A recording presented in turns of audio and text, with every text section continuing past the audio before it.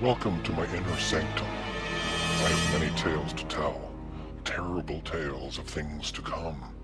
Tales so terrible you should put your children to bed or watch something else.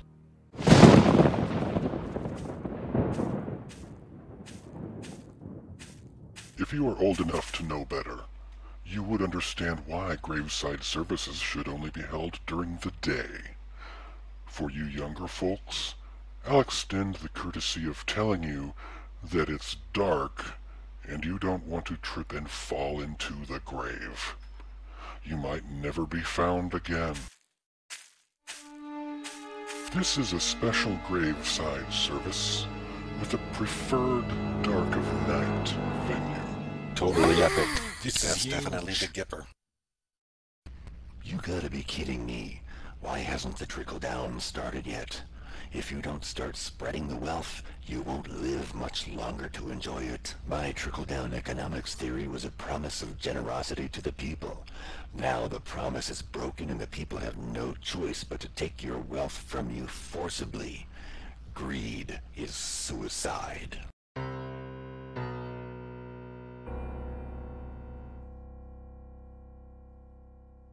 Good evening and welcome to the 1% Show. Tonight we have a full nest of 1%ers with us to discuss how we are to deal with the unwashed masses. Let's start with Cassie. How are you? I'm doing well, considering I almost lost a heel, stepping over a slight protester, chained to the front door. Luckily I was wearing my sharpened stiletto heels and he screamed like a bitch. It was awesome. I saw the cops grab him so we can go out the way we came in today. It's sad being a 1%er sometimes because we must prescribe beatings to those people. Shock troops are expensive. Oh, stop complaining, you love it. Ha ha ha. This is going to be fun.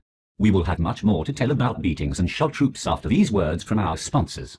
Ich bin ein Zimmersch, ich will nur gehen als ein Frau ihn zu Krankenhaus. What language is the robot speaking? I don't know, but you better not mess with the robot. Sich noch Teile Geld sabt Genform noch bit glut. Man, this is weird.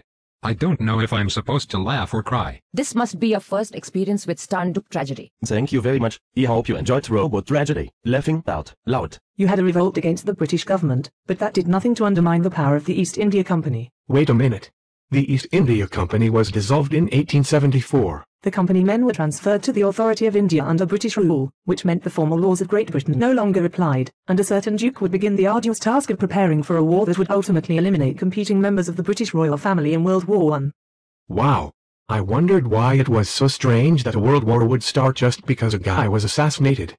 So what you're saying is that a private company can overthrow a small country and become its own sovereign state with all its own laws, then let American corporations into their borders to do whatever they want? I can't believe you Americans took this long to figure it out. Your corporations are outsourcing to developing countries so they can build oligarchies that will ultimately enslave you. No. I don't buy that. We have democracy here. We elect our lawmakers. Are you serious? Or are you just giving me shit? When you vote for your candidates? How do you choose your candidates? I haven't really thought about that. I guess the candidates circulate petitions, and if they get enough signatures to get on the ballot, they campaign for the election. What does it take for them to get recognized by the public so they can get enough signatures? Well, I guess it takes money. Precisely. The power is the money. Not who gets selected. Politics is nothing more than its own religion. A dramatic theatrical experience, full of sound and fury, signifying nothing. Thank you all for coming here on such short notice. We have been making very successful intrusions into American political control. Eric, why don't you brief us on the improvement of money flow? Thank you. As you can see by this chart, the Supreme Court has ruled in favor of Citizens United, making it possible to completely bypass corporate lobbyists and simply purchase influence through shell political action committees.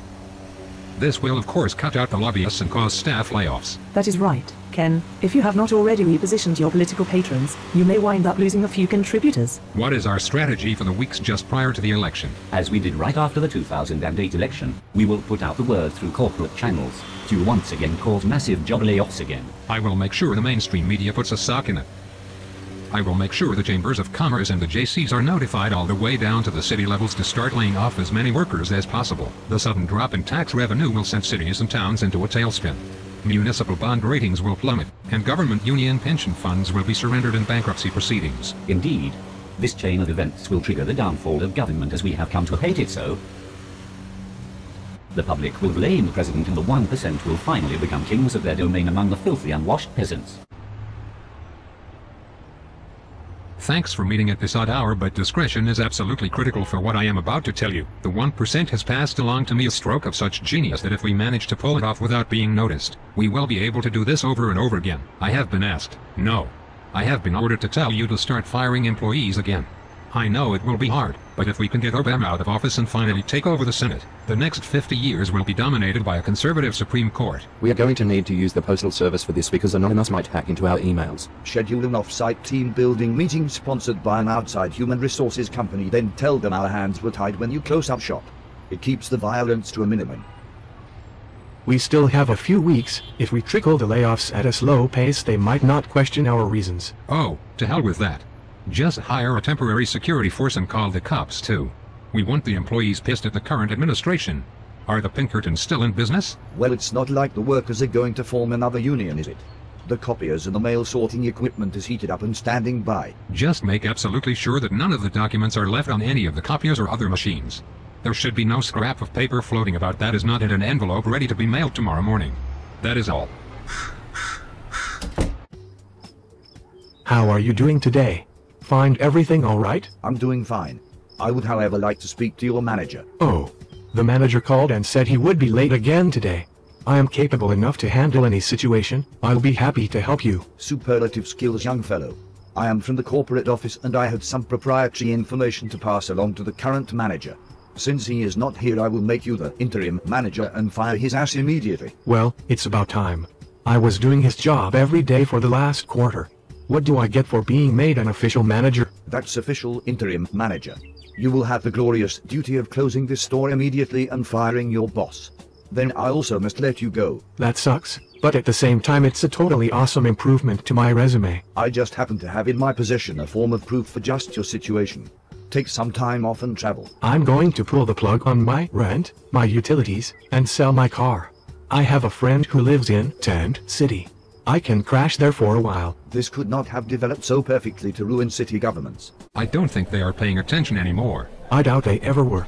Maybe we don't need to keep up the facade and we can finally get around to business. We can't stop politicking because it's such a huge part of the cash flow. If there was a way to shorten this circus without reducing the amount of money we get, I am all for it. It won't be much longer before everyone turns the channel and votes only on name recognition. Then we will be accepted into the warm embrace of our rich masters. Say, that reminds me. Do you have your ticket out of here? Jude, you so busted. Your mics were on.